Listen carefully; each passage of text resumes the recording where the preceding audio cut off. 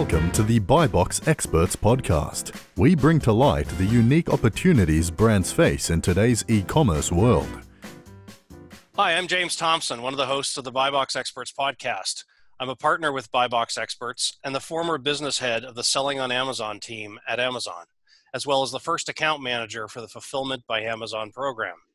I am the co-author of the book Controlling Your Brand in the Age of Amazon and co-founder of the Prosper Show, one of the largest continuing education conferences for sellers in North America. Today's episode is brought to you by BuyBox Experts. BuyBox Experts takes ambitious brands and makes them unbeatable. When you hire BuyBox Experts, you receive the strategy optimization and marketing performance to succeed on Amazon. Go to buyboxexperts.com to learn more. Today, I'm excited to introduce our guest, Paul Jarrett, CEO and co-founder of Bulu Group, a subscription service for private label brands. You've worked with brands like Disney and GNC, as well as dozens of smaller brands that have used the service to expand distribution and create higher customer awareness. Paul has more than 15 years of online experience doing everything from working at ad agencies, renting textbooks online, and building his own brands online. Recently, Paul's Bulu Group was featured on PBS's Startup program, and Paul today shares his experiences as a keynote speaker, talking about the power of changing your perspective on life and overcoming major life hurdles to become kinder to yourself. Paul brings his expertise to us today, sharing best practices on how brands can leverage the power of online channels to become more relevant in the lives of consumers. So welcome, Paul, and thank you for joining us today on the BuyBox Experts podcast. Yo, thanks for having me on, James. Appreciate it. Paul, I want to start with a very broad discussion point around what do you see having changed over the last 20 years in terms of how brands have thought of the online channel? Yeah, it's fascinating because I'm both. It's the most exciting thing and probably the most frustrating thing. And I would say, my first website was built, I think, about 2003. Okay. And sorry, I have kids and dogs, and I've got those too. In the background. So, it was fascinating when we were at a time where, we're all figuring out credit card payments and all that other stuff. And Amazon just kind of crept in like a really slow rolling dark fog, right? I guess, not necessarily dark, but, for people that saw it, I think it was really intimidating for them. And I feel like, there's really just two camps of folks, right? There are the folks that are going to let the metrics, the sales channels, the margins, the black and white facts drive a lot of sales. And there's folks that are still stuck in, what's the story, what's the feeling, what's all of that. They all matter, but, when you have a tool like Amazon or you have tools online, there you go, a little more crying for That's it. all right. I feel that way at the end of many days. I know, yeah. It's getting close to dinner time, I think. It's really a matter to me of who is in charge of the company and what are their kind of like thoughts, feelings, and beliefs. And frankly, I think it's astounding working with who we work with. We'll still have these multi-billion-dollar companies, and they're like, we don't want to go into Amazon because it's going to steal sales. And you just, sometimes I stop and I say, wait, is that serious, or is that are you being sarcastic, right? And usually what I do in a room is I say, okay, can everybody just raise your hands if you've received a package from Amazon in the last 3 days? And people raise their hands, and I go, okay, so like this is what you're missing out on. 80%, I believe it's 80% all online sales happen on Amazon. And I think it's just, maybe the most fascinating thing that I've noticed over the past 20 years is the level of denial that folks will have, and even now when it is happening and the speed of e-commerce and development is happening faster than probably it ever has overall before, we're working with clients and trying to schedule like a quick conversation on, okay, you want to start selling your hold our excess inventory on Amazon. Let's, go find a third party for you. And they're like, no, we don't want to do that. They'd, rather have it sit around in a warehouse and collect dust and Yes. cost. So it's just, I think that has been really mind blowing, is the rate at which technology is progressing is not the rate at which the folks at the top are progressing. And a lot of them are stuck in their beliefs, a lot of feeling, a lot of denial, and it's unfortunate, but also it's evolution, right? Like I don't think retail is dying. I don't think things are going to go extinct. It's going to do what it's always done. Business is going to evolve. When TV came around, probably online, television ads were wild, right? When Right. people were deciding to send catalogs, it's just an evolution, and it's where in that evolution do you want to live? There's no right or wrong. But if you have goals, the right thing to do is to utilize channels and tactics and metrics that support your goals. And that's probably over the last 20 years just been fascinating to watch. Companies can literally save themselves, but for some reason or another, they're just in denial about using new channels.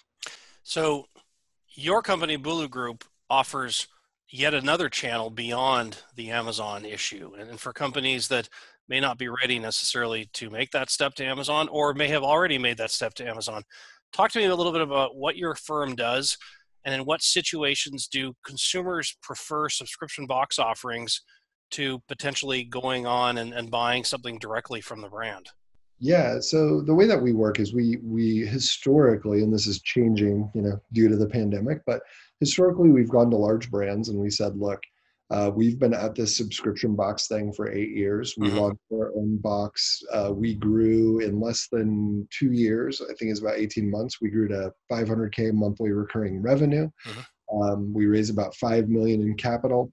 Our plan was to, never be profitable and to just keep growing. And I think, after about 3 or 4 years, that really freaked out some of the investors, right? They were like, whoa, like, what do you mean you want to buy a warehouse and buy all this stuff? And you're like, that's I feel like our fault is that we actually did what we said that we were going to do. And so, what happened in our industry was that subscription box customer acquisition costs. I mean, when we started, it was literally like 8 cents. We could just go post on a message board and, get 80 sales. I mean, it really was, right time, right place, all that stuff. But being the 6 subscription box of 6 versus the 6 subscription box of 10,000 is a very different story. Yes. And so we looked at our business. We did a few things. We, in our spare time, we built a software and sold it. We were really probably year 3 or 4, we were just kind of getting by. I mean, we were struggling. And, I just kept coming back to this thought of like, we have everything figured out. The challenge is just, we don't have enough money for customer acquisition costs. And so we said, well, let's go to these big brands. Let's plug in their inventory. Let's plug in the weights. Let's come up with some box concepts for them and just show them like, hey, if we execute this, this is what you can make. And I think our very first model that we did, we were within, I think 6 months, we were still within 3% correct of projections, which was just mind blowing for a lot of folks. I think now we're hovering within just under 10% of projections, assuming that the company gives us the correct inventory, correct, Yes. whatever. And so we came in and we say, look, we'll do this model. We'll tell you what it is. You can take it, go do it yourself. You can take it, give us, we've identified about 8 different services like customer service, website creation, etc. We can do all 8 services. We can do one of them. We can do none of them. But if you just kind of let us at it, here's what we can make for your company. And so we started off doing that. Our first customer was GNC. I think, within a couple of months, they were selling 80,000 boxes. And then our next customer, we said, let's really make a list and go after them. We put Disney on the board as number 1. Yep. Number 2 is Crayola. And, we just relentlessly picked up the phone, called them. I had to get on a plane to Disney and pretty much fake my way onto campus and, tell them who I was and what I was doing. We landed all those clients. We built out those programs. And that is, really what our focus is. And in the pandemic, though, a lot of companies have really tightened up, buttoned up, et cetera. we've done 15 different subscription box programs total, ranging from brand new starting off dog treat company to well-established, Lululemon apparel, et cetera, et cetera.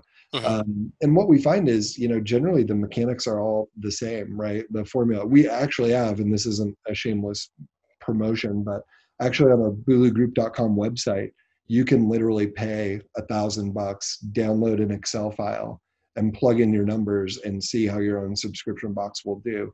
It is something that we charge large brands $25,000 to do. But, I think anybody with a little bit of a background in Excel and accounting can pretty easily go on, download that file, and, figure it out themselves. And I would say that's really kind of our proprietary magic, is that, we're not going to, start something in 3 months, go, oh my gosh, we forgot about tape, or, oh my gosh, we forgot about this. We have everything in that model.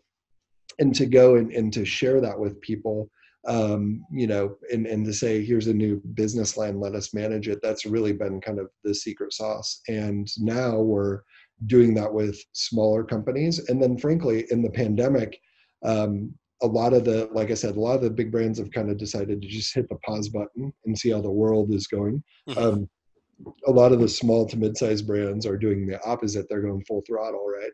And so we come in and we say, okay, what really are we doing as a company? We're taking multiple varied items with a long shelf life.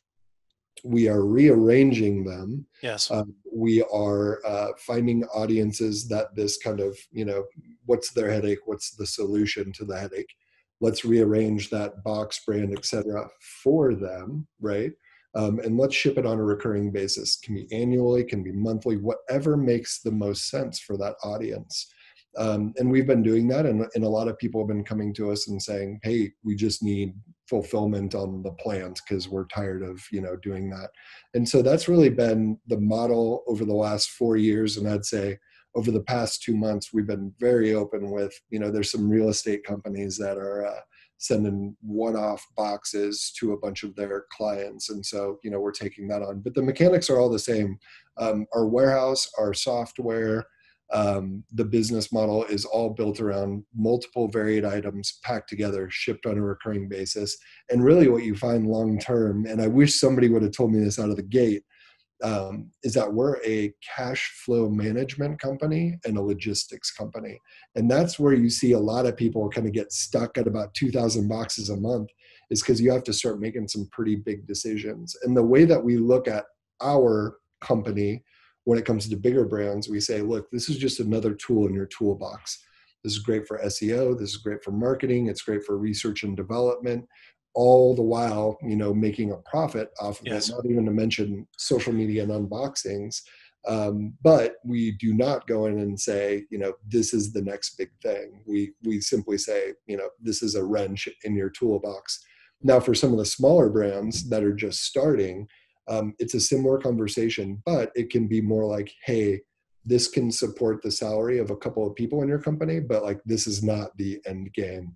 I'm under the firm belief that you cannot run an entire profitable growing company off of just a subscription box. You're going to need to do things like sell excess inventory on Amazon. You're going to need to do things like sell the box on Amazon. We have a friendship, I can say, with Amazon, and we've assisted in their subscription box website.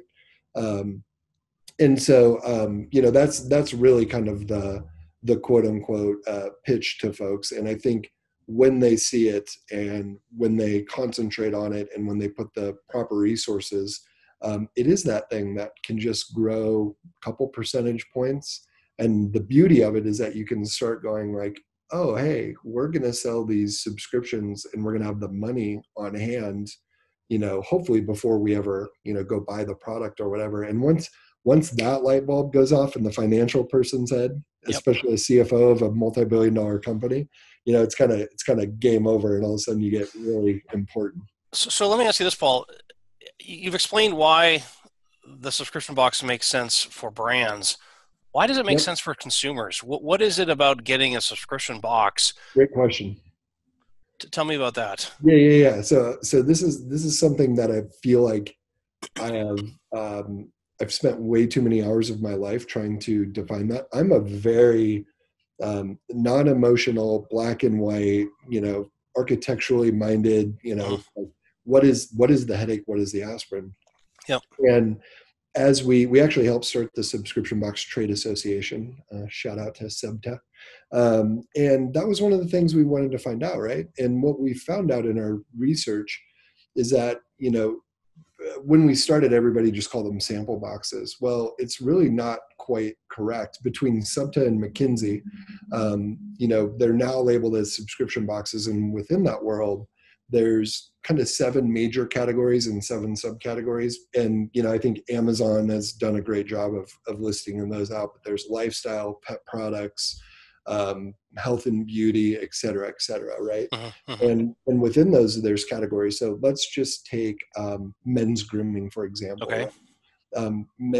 Actually, let's take vitamins and supplements, and I'll explain why Bulu Box was not a success and why we shut it down eventually.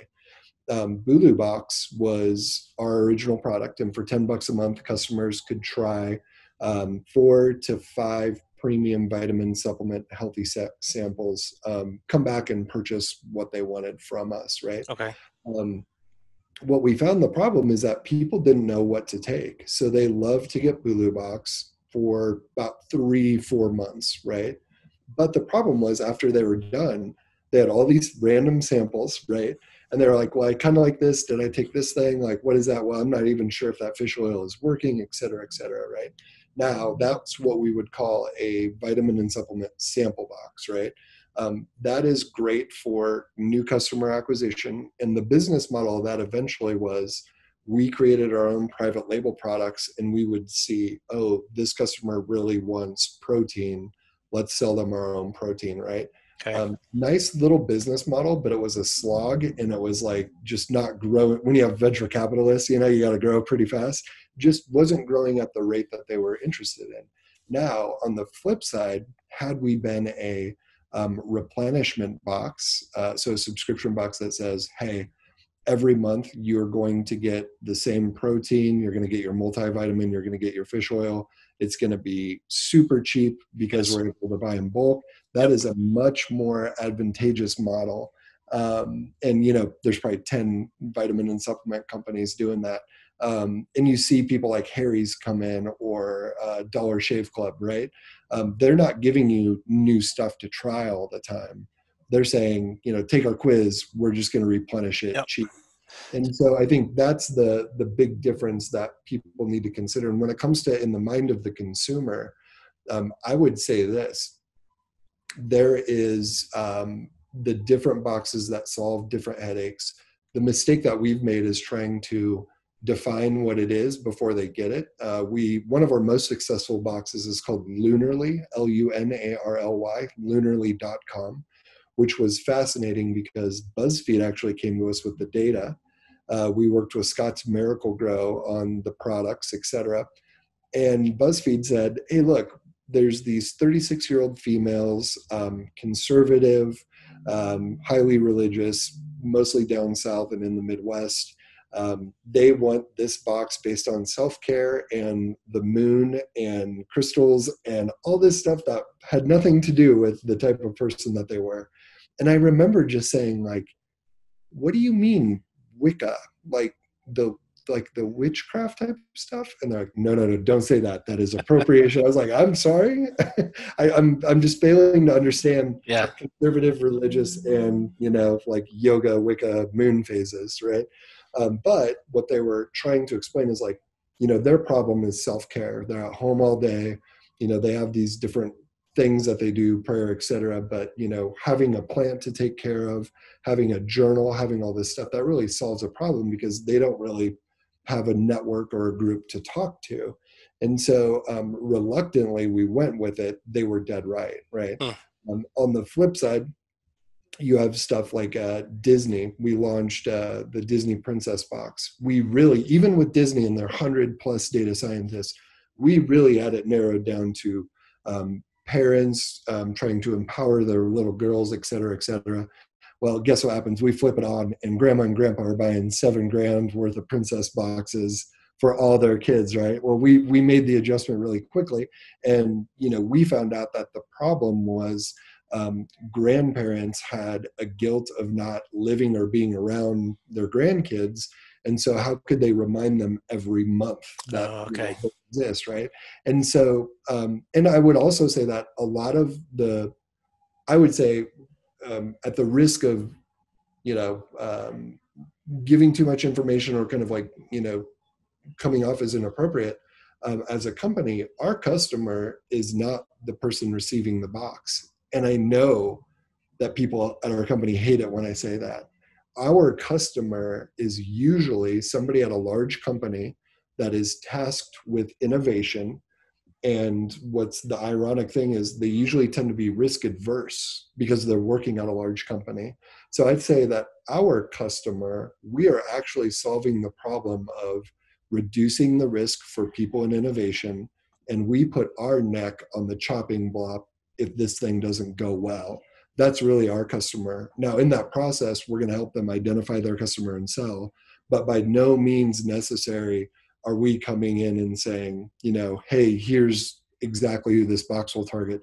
We come in and we say, here's who we think it is to the best of our knowledge. Right. It will change once we get the data back. So let's talk about big brands, big companies. Talk to me about the differences that you see working with big, well-known brands versus much less well-known brands. How does that play out typically? Yeah. So big brands are going to be very slow. Uh-huh. There's going to be unnecessary approvals up and down. There's always committees. As much as we try to drive it down, everybody's there to shoulder the blame. The smallest copy point, frankly, like the shit that doesn't matter, right? Yes. It just gets examined, and it just drags on and on and on, and you're going like, it just doesn't matter. Like, we'll fix it if it's broken, right? Uh-huh. Every tweet, every social media post just gets 100 eyeballs on it. And it's kind of like the strongest voice on the client side wins, right? And so that's, they have all the assets, they have a lot of stuff, but they're just so timid, which is, super frustrating when what sales can be in a model, but, you're having conversations about changing the color of the tissue paper. You're like, what are we talking about right now? Yeah. You can probably feel me starting to get frustrated with that. I'm guessing the smaller companies are more willing to take risks and fewer people need to make the decision for you to move forward. You would think that. I would say that that's large in part true. The challenge is they're going to nickel and dime everything. They're going to call you every hour on the hour. They're going to do what, me as an entrepreneur, they're going to do what I do. Sure. So, I always tell people, I think that our ideal client is a multi-billion-dollar brand that everybody perceives as super boring, right? Like, go find those companies, Scott's Miracle-Gro, right? Go find them because they have a lot of the assets, a lot of the everything, but they don't have the, like, hey, I'm Nike or hey, I'm Adidas, Yeah. And those, even when I came from the ad agency world for about a decade or so, those are what we would call like the pay the bills clients, or, we always would bucket people into, Disney is like a flagship client for us that we want to brag about, right? Yes.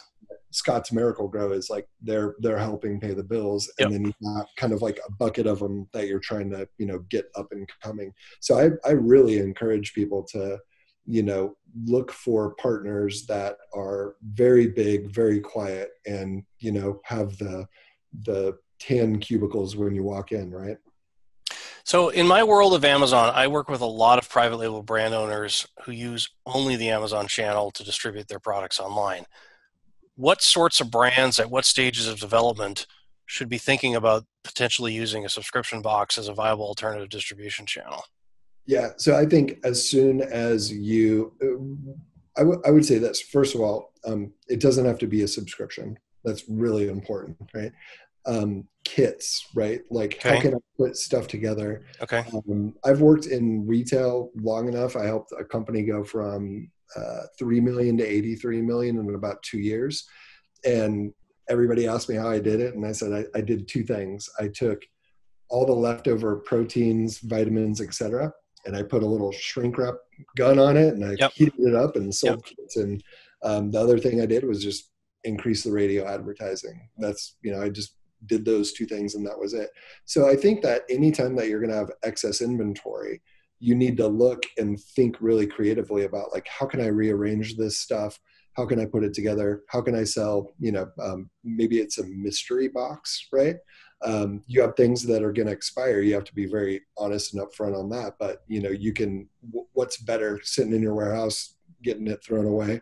Or, are you going to create one of the boxes that always seems to come up is like a wedding day or like a bride to be box, Okay. right? Okay. And you can kind of come up with these themes, holidays coming up, right? Different gifts, that sort of a thing. So I think anybody that's sitting on excess inventory, you can rearrange those things into kits, one-off boxes. If you're always going to have overages and excess inventory, think about grouping that up and, putting a theme to it. Also, you can call subscription box companies and say, look, you just pay to get this to you, or, cost plus whatever. Or some companies, it's like, well, we're going to throw this away. We might as well put it in a subscription box and advertise, right? What's fascinating is on Amazon, you typically see brands trying to experiment with excess inventory, and they'll sell a 3-pack where they've never had a 3-pack, or they'll take the blue and the red and the green color and wrap them together and have a SKU that's only available on Amazon. How much of what you're doing is excess inventory versus what I'll call, first-rate inventory that's otherwise selling by itself? Yeah. When we first started and when we were, kind of, I don't want to say scrapping by, but when we were figuring it out, there was a lot of mystery excess inventory. Okay. Things. Now, as we've grown, there's a lot of premium inventory, but I will say that after, a year or so more of growth, we meet with our partners quarterly and we're always pushing them like, look, we got 90 of these, we got 200 of these, like we can create a whole separate brand and just try to sell these things. And I think a lot of it is, it's nice money for us, but it's just not, enough for them. But I will say that, at the end of the year when everybody is tasked to make some more money, all of a sudden those ideas, kind of come back around. I would say loose change in the couch, you can turn into cash. I get it. Yeah. Yep. And really, it's like you have the option to pay us to store it or, we'll cut you a check. And yep. Eventually they all come around, but it takes a while. So on Amazon, it's very hard to calculate the cost to acquire a new customer because, in fact, brands don't own the customer relationship with Amazon. How do you think about acquisition costs in the subscription box business? Yeah, well, the rough, we take the aggregated data of almost 1,000 paying members for the Subscription Box Trade Association. We have a third party put everything together and give a report, and the average customer acquisition cost is about, I think it's like $37.99. So we'll just call it $38. And how do you look at repeat purchase, because the customer isn't necessarily coming back to buy another subscription box from the same brand, but maybe going elsewhere to buy bits and pieces of the parts they liked? Yeah, so in the subscription box, and I think this holds true for the subscription kind of world in general, we have the CAC to LTV payback formula. So some people are familiar, and that's, what I always tell people, and I've given a lot of presentations on that.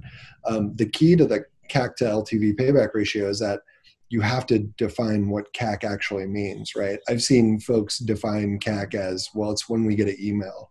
I tend to work in a little bit of it's when we get paid, like let's go real money.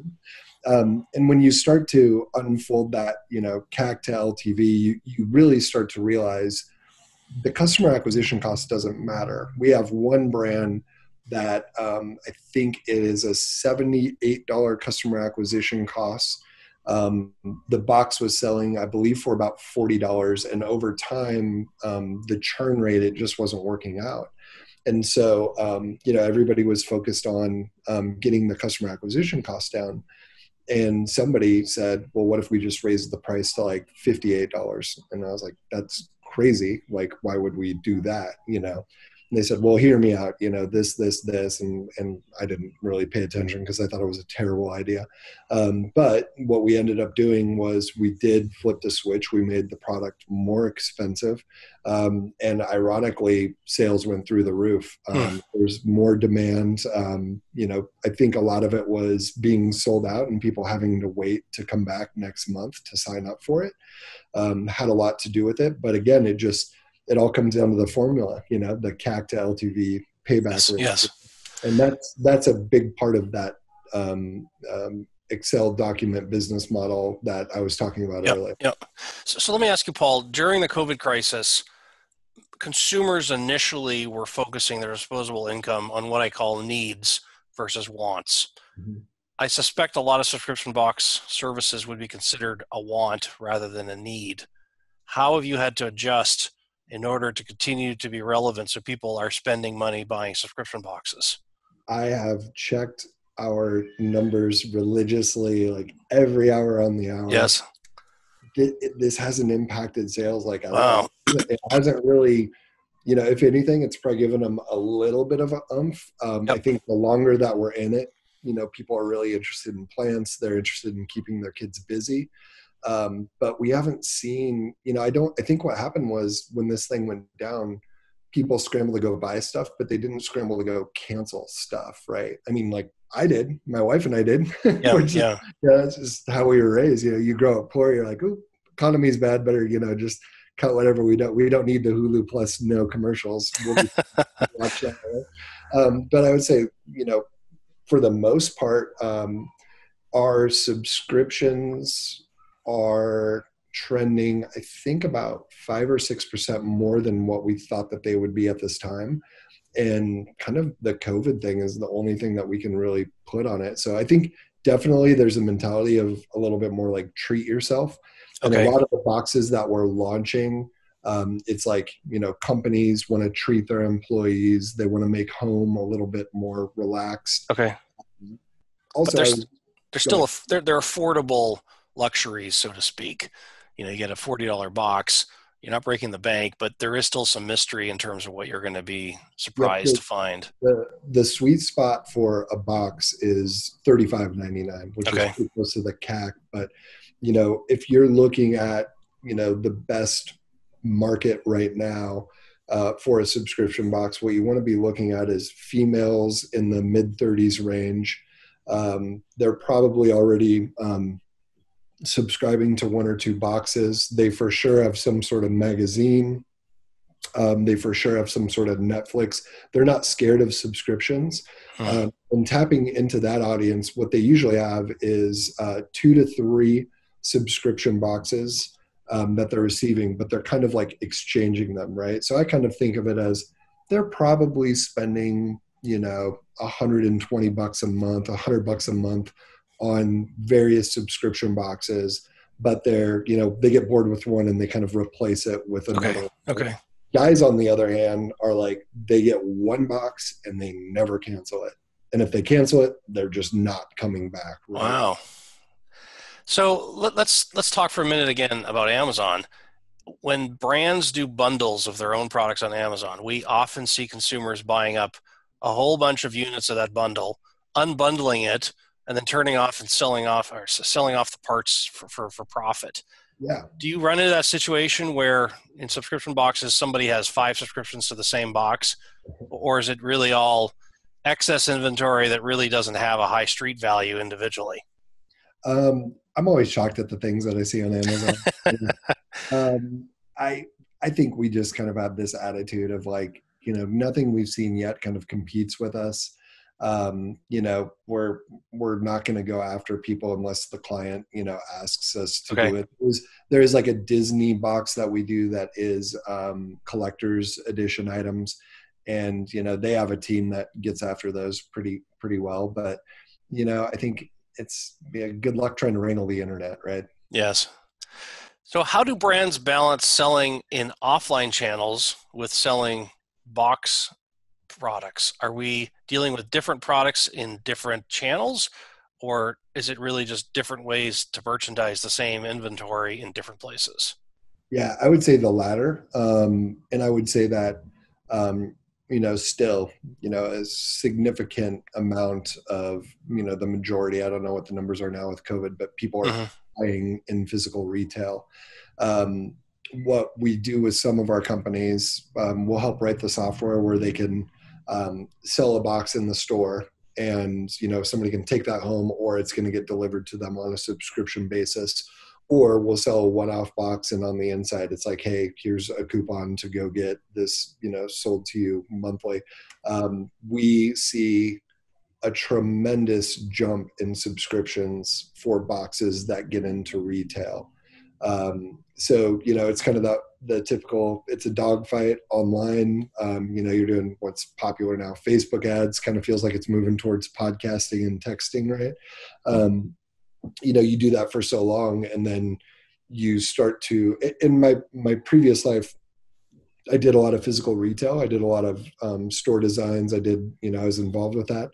And so I know that, the power of, if I can just get on a placemat at checkout, if I can just get an ad in an email out to retail buyers, if I can get an insert into the plastic bag, somebody's moving out, those things just absolutely dwarf anything online that we do.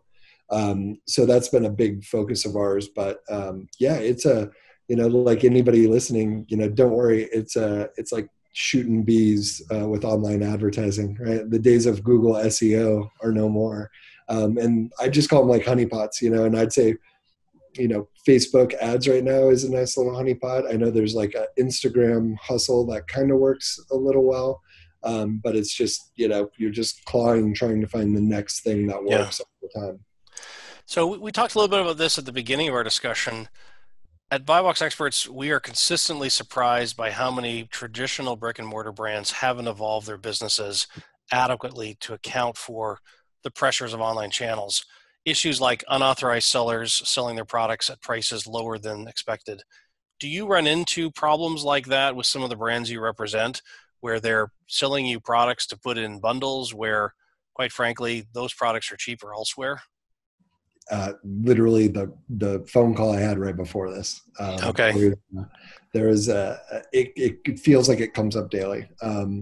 There was a company that we were trying to purchase some sort of foot thing for. I don't know if they're sneaker ball, like sense odor. I don't know, something to do with shoes. And we found them cheaper online, and it was the name of the store and everything. And we contacted the store and we said, hey, these are on Amazon and a few other places, and they're a fraction of what you're trying to sell us wholesale. Like, what's stopping us from doing that? And they were literally like, yeah, that's not us. And we're like, they're using your company name. And by our calculation, they're doing, probably 15 to 20K of revenue a month, just by, whatever. Yeah. And they're like, yeah, well, we've just never been an online company. Our focus is this. And you're just like, okay, let me walk you through this again. Right. And they just don't care. And I don't understand what that is. And we've been successful once or twice. Probably the biggest one was GNC. And I want to be careful with what I say, but we were a large part of like, hey, everybody's selling your shit online. You can go talk to Amazon and get this under control, and like instantly you can see the game just changed for them. If you ask them what it was like the whole, like, we don't know e-commerce. Well, we're making, we still make some of that money when they sell it. And I think a lot of folks just don't realize like how easy it is to manage and run your own. So, I mean, it's not easy. It's not complex. It's just time consuming, right? I'm going to ask you a little bit of a strange question here. I mean, you've worked with brands for a long time in different capacities. Tell me about a big turning point for you when you realized you're good at convincing brands to work with you in whatever capacity that is. I'm sure those early meetings where you went in and were trying to say, hey, I'm dealing with these great big huge brands, why are they going to work with me? But you had something to say and they gravitated towards it. It's so funny that you say that, because like still to this day, people are like, you raised 5 million in capital and you pretty much hadn't sold a thing, or how do you just like walk in and get Disney, like whatever. And a lot of people are like, you have the it factor or the X factor. If you know me, I don't have a lot of charisma. I grew up in a trailer park. If anything, I'm putting my foot in my mouth all the time. I would say my attitude is simply this. I know that if I contact 100 accredited investors and I present to them 9 slides and a financial model, I will get one term sheet for $1 million. And that's just the facts, the stats. I know that other entrepreneurs can do it in 10 or 50 calls. So if I want to have 3 competing term sheets for $1 million, I need to go make 300 phone calls, right? That stat has held true since, this is going to sound kind of funny, but when I was really little, I really wanted to race RC cars. And my dad said, we're broke. There's no way it's going to happen. What about those cars on TV that have ads on them? Why don't you just start calling those people and asking, if they can put an ad on the car? And he just kind of, he said, if you ask enough people, somebody's dumb enough to say yes, right? Given it was the local police department, and they gave me a $500 check, and I made a little police car. And then, I wanted to play college football. Same thing. I had to get my tape, I think, to 700 different colleges. I ended up getting 12 scholarship offers. Same thing happened with my intern. 350 phone calls. I got 4 or 5 internship paid offers in New York. And that's just the way that I've kind of always lived by. And so, our close rate is crazy high, but when I go into Disney, I expect that I'm actually going to have to go talk to 20 Disneys, right? What people don't see are all of the people that have slammed the door in my face, laughed at me, told me I'm wrong, etc. And I would say that my style is I walk in and I say, what are you trying to accomplish? What's your problem? Tell me about it. Okay, well, I have this thing, and I think that it can solve your problem. Or I'll just flat out say oh, that's really interesting. I have a friend, or I know something, or have you thought about this? And they'll go well, what about subscription boxes? And I'm like, oh yeah, I don't think that really makes sense. I'll tell you what I'm going to do, or I'll tell you what we would do, but it really doesn't make sense. And if anything, hopefully this was a good experience, and just, tell your friends about me. Right. And I think that really blows people's minds, right? When you're, I think the phrase, seek advice, not cash or money, is really strong. So, I'm contacting people, and our sales team is too now, and they're basically saying hey, what problems are you dealing with? A subscription box can help solve these 5 different problems. Does that align? And our sales team, we have a saying of you're gonna F up. I'll say F up. Yeah. You're gonna F up 40 calls until you find one. Yep. That's kind of the stat that we're operating by, is that we're gonna get 40 no's and 1 yes. And if you do it enough, you might get lucky and hit a couple of yeses. But man, my style is truly just going in there saying, hey, we heard you on your problem. We think this might be able to help. Take it or leave it. When they try to negotiate down, it's we don't negotiate with terrorists. This is what it is. And I would say more times than none, we walk away and we almost hit our stopwatch. And it might be a year, it might be a month, it might be an hour, but they always come back, because what we presented them is a problem solver. It just depends if they're, if that's the correct time for them. I will also say that I probably have an unhealthy obsession with personality profiles. The Carnegie How to Win Friends, Family, whatever that long is. I actually have a document of notes. And so I'm definitely trying to figure out, I'm a real big fan of a website called Crystal Knows. It's Crystal and then KNOWS. It's artificial intelligence software. You plug it in, you can go to LinkedIn, look up anybody. It literally tells you how to talk to that person, right? And you can understand, should I be direct or should I ask whatever? But I would say approaching people based on who they are, trying to figure out what problems they're trying to solve. If it makes sense, I share with them what we have. If it doesn't, I try to help them go solve those problems. I have more people in my inbox that have nothing to do with subscription boxes that I'm helping solve problems for. Yes. And then they always go, hey man, like, how can I help you? And I'm like, oh, well, thanks for asking. If you know anybody that is looking to do a subscription box, just tell them to drop me an email. That's all I ask, right? And that strategy has seemed to work pretty well. It's a slow strategy, but once it starts to get going, then it's very word of mouth, right? Paul, I want to make sure before we finish our conversation, I want to pay credence to some of the stuff I've heard you talk about in the past.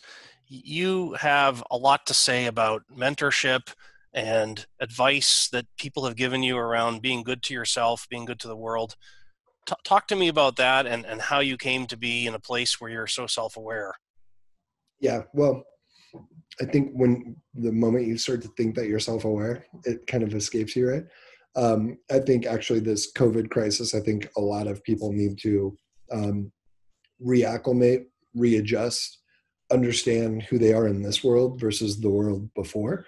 I think, you're going to be a very different person. But I would say, really, I can kind of trace it back to a key moment of, and I'll give you the short version of this. I have a longer, slightly more emotional version on YouTube somewhere, which I did not know somebody was going to post the presentation. But I would say this, about 3 years into the business, we're winning awards, we're growing, everything is going correctly according to the world.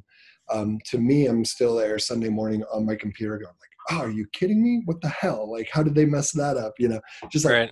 every little thing I was just so frustrated with. My wife comes out and she's like, are you talking to yourself? And I remember I thought, I'm not talking to myself. There's, what do you mean? And she goes, well, what?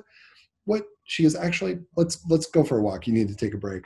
So we're on a walk and she goes, I heard you cussing at your desk. And I've noticed when you work out, there's a lot of like F-bombs and there's like, we walk into a gym and your demeanor just changes to like kill. And I was like, well, that's how I was raised. I played football, like that's, from, in Nebraska, you start off in like first grade, that's like you're taught, right? And she said, well, what you're saying to yourself, like, what is that? And I really didn't understand what she was trying to say to me. And she goes, well, let me say it like this. Would you ever talk to your little sister the way that you're kind of talking to yourself internally? And I was like, no. She goes, well, would you talk to me like that? And I was like, no way. You'd be gone in a minute.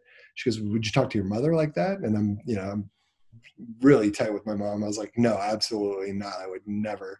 And she goes, and so when you're doing these things, like you're running a marathon or whatever, your thoughts in your head are, not good enough. Are you effing kidding me? Like, suck it up. And I was like, yeah, wait, aren't yours? And she goes, no. She goes, so why are you treating the most important person in the world like shit? Yeah. And it took me a moment and I was like, oh, and I just collapsed. I never cry. I was like sobbing. I was like, what? I literally go, do I have the flu? Am I sick? And she's like, no, you're feeling emotion. Like you're like realizing that your entire life, you've just been beating up on yourself for nothing. And I'm like, wait, you don't do that? And she goes, no. I go, well, what do you say? And she goes, I say, good job, keep going, give it your all. And I remember I go, F you, people think that? And she goes, I think the majority of people say that to themselves, but I think there's a breed, and I kind of think it's about 30% of the population, where you've for whatever reason experienced something where it's just not good enough. And I think that same sort of person tends to be the entrepreneur, the CEO, that sort of a person. And I will just say this to those folks, like I was on that side. I get it. Like I get it. I understand. Now on the other side of that, the abundance mentality, and seeing that my wife's family, they're all successful lawyers, doctors. There's a national championship quarterback in there. There's Tom Osborne, the great coach in there. There's a nephew that's a quarterback at Nebraska or wherever he's at now. Her whole family kind of up and down. They're all really polite, positive, happy Mm-hmm. people. Mm-hmm. Not a lot of them are in like leadership roles, but they're wired that way. And then as I started thinking about the investors that I had encountered, I was like, wait a second. There are these investors that have happy family lives. They're wealthy. They're successful. They're not assholes to people. They're not, whatever. They're not micromanaging. I want to go over there because that looks way better than whatever I'm doing over here. And then I remember, to make a long story short, I remember I Googled, and I think the first thing I Googled was like, what you say when you talk to yourself, like how to fix that, whatever. Open this whole world of like, neuroplasticity. But the first book was literally What You Say When You Talk to Yourself. It was written in 1975. That Saturday Night Live, Stuart Smalley, I'm good enough, I'm smart enough, gosh darn it, people like me. Yes. That is literally from this book. This book was not intended to be a self-help book. It was intended to be basically the whole concept of the book is whatever you input is what is going to come out. So for example, if you're like, hey, I'm bad with names. I'm sorry, I'm bad with names. I'm bad with names. You're going to mess up names and your brain is going to say, hey, we did what you said that we were supposed to do, right? And that really, it just changed everything around. I would say for some of our employees, they struggled a little bit. I think we lost a few of them because they kind of like the micromanager, whatever. But it was almost within probably about a 3 to 6 month period that everything just changed. The business started growing, and it's just that abundance mentality. And I still find myself falling victim to some negative inner dialogue. But there's a few tricks that you learn, like, okay, is this the truth or is this just what I'm telling myself right now? Is this the false narrative that I've got locked up in, right? And I think sharing that message, and when you find those entrepreneurs, and I'll tell you, when I give this presentation, it's much more succinct. I warn the audience. I say, a few of you might break down in here. A few of you might have to get up and go. But about 75% of you are going to go, what is this guy talking about?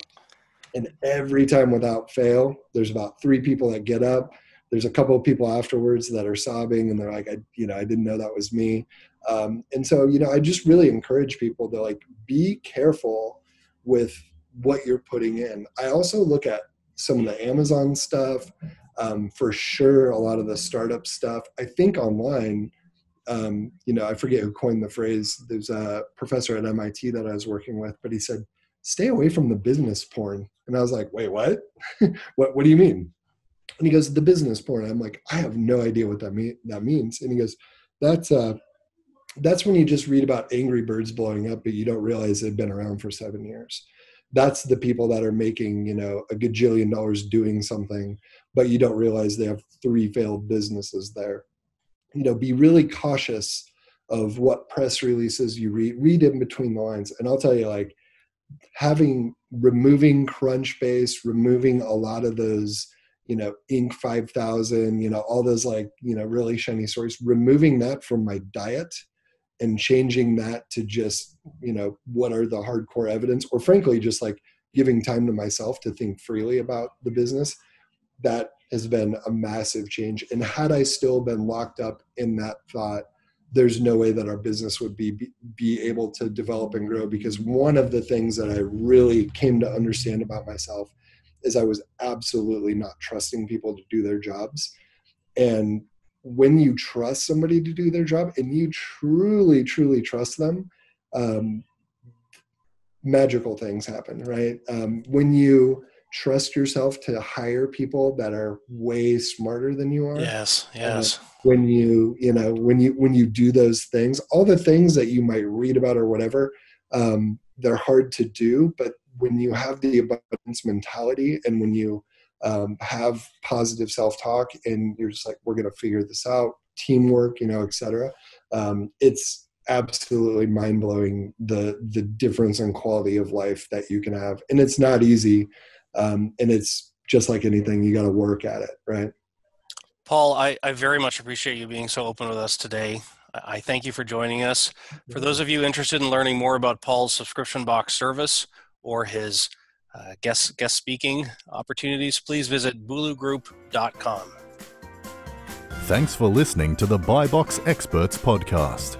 Be sure to click subscribe, check us out on the web, and we'll see you next time.